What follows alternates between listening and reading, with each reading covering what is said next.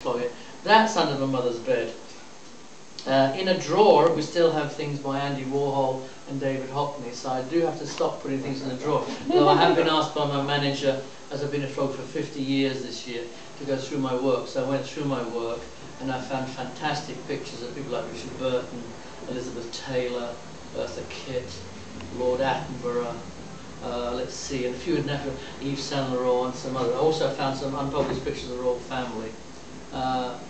Because of what I've done with these pictures for charity, I've raised over $1 million so far. Every event I'm going to this summer, because it's the 40th anniversary actually on Sunday, I'm donating one of these prints.